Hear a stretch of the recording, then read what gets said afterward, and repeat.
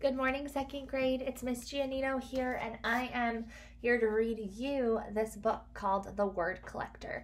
That's the title, The Word Collector. And the author, the person who wrote this book, is Peter H. Reynolds. Peter H. Reynolds also wrote the book The Dot. If you remember back all the way to the very beginning of the year, one of the first books we read in second grade was The Dot. And so the same person that wrote The Dot wrote this book. If you liked The Dot, I think you're going to really like this book too. All right, it's one of my favorites. Let's get started. The Word Collector by Peter Hamilton Reynolds.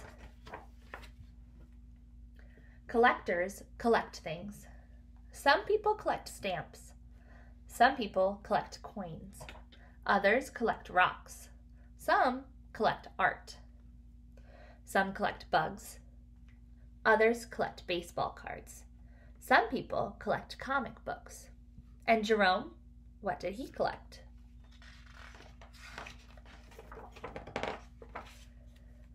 Jerome collected words. This one says wonder. He collected words he heard. My trip to Peru was perfectly pleasant. Certain words caught his attention. He collected words he saw. Certain words jumped out at him. Willow, the shop, or the tea shop, sorry. And then he liked the word willow. He collected words he read.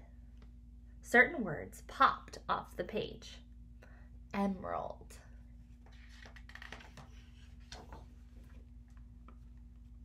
Short and sweet words. Spark, bloom, drift, dream. Two-syllable treats. Treasure, motif, whisper, candid, hover, glimmer. And multi-syllable words that sounded like little songs. Guacamole, geometry, kaleidoscope, wonderful, symphony. There were words he did not know the meaning of at first, but they were marvelous to say.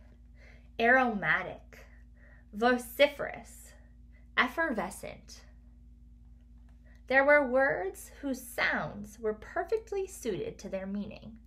Tyrannosaurus rex, molasses, torrential, smudge, bellow.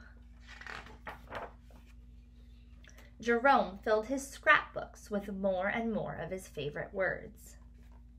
Some of the ones on this page are soul, shimmer, timber, lore, potential, Henry, violet, azure, Peru, brilliant.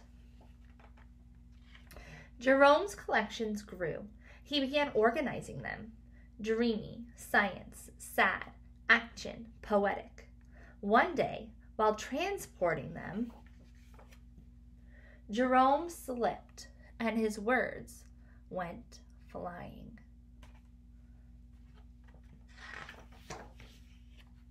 As he began to pick them up, he noticed his collections had become jumbled.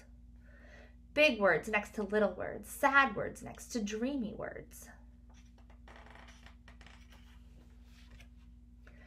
Jerome began stringing words together. Whisper, symphony, electric, peace, savor, dreams, cascading, stars. Words he had not imagined being side by side.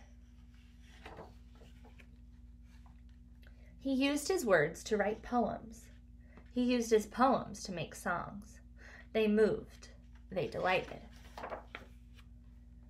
Some of his simplest words were his most powerful. I understand. I'm sorry. Thank you. You matter. Jerome eagerly collected more and more of his favorite words. Harmony, gaggle, onomatopoeia, bohemian, bungalow, molecule, peace, brilliance, waterfall. The more words he knew, the more clearly he could share with the world what he was thinking, feeling, and dreaming. One breezy afternoon, Jerome climbed the highest hill, pulling a wagon packed with his word collection. He smiled as he emptied his collection of words into the wind.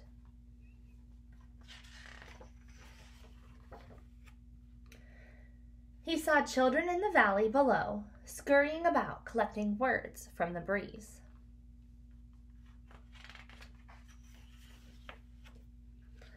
Jerome had no words to describe how happy that made him. This says, reach for your own words, tell the world who you are, and how you will make it better. Peter E. Hamilton Reynolds. The end. I hope you enjoyed this book. It's one of my favorites. I challenge you to come up with a list of 10 of your favorite words and send them to your teacher so that we can see all the words that you love. All right, I hope you enjoyed. I'll talk to you soon. Bye.